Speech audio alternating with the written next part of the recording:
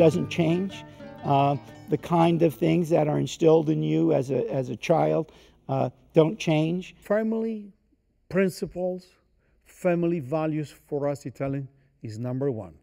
Loyalty and pride, I believe a sense of passion and compassion. I think I'm pretty emotional, and I think I've carried that from my heritage as well. Italians are, or I think at least we are very affectionate.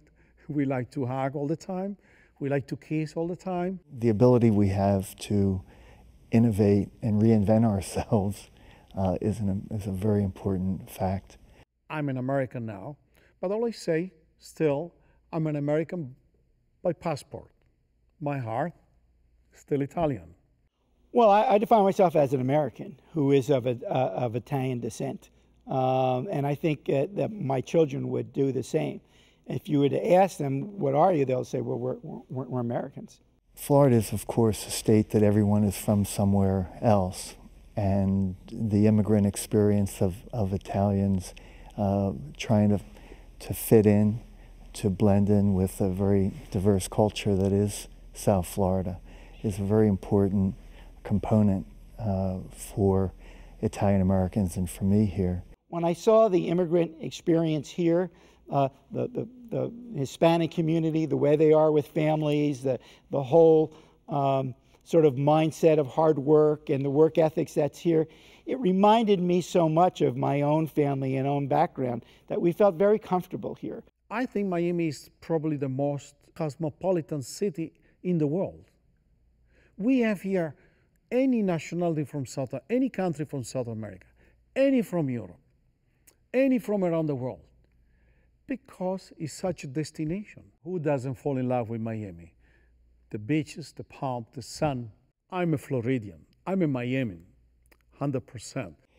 I think we've moved from the importance of assimilating to the importance of reconnecting with our past. My son was able to go to Italy through Florida State Study Abroad program. As most Italian families, they want to make sure the kid is okay. So we got on a plane and we all went to Italy to visit him. I'm sure he loved that when we arrived in Florence. But it then became very interesting to us to know a little bit more about our heritage and our traditions. So much so that several years ago I applied for my Italian citizenship, and now not only is my son, but my two daughters, my granddaughter, and my wife, we all hold dual citizenship, which we're very proud of.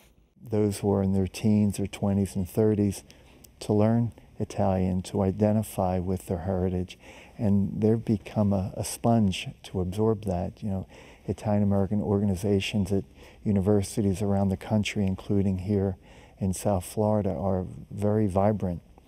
And so again, I think we've moved from the need to assimilate to the desire to reconnect and reestablish the bridges between our mother country. Because when you learn the language, you learn the bond of the people, you learn the habit. And the language, that's what keeps you inside your sentiments, that you belong to that. But if I wouldn't teach them the language,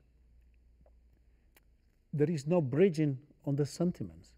So, and that's what keeps them alive. They will remember what it is, and they will feel free. They will like to go back to Italy one day. I won't be no longer in their life, but they speak the language.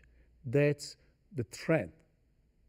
As weak as it could be, but it will be strong as a rope that they keep them attached to their father's ethnicity, which is Italian.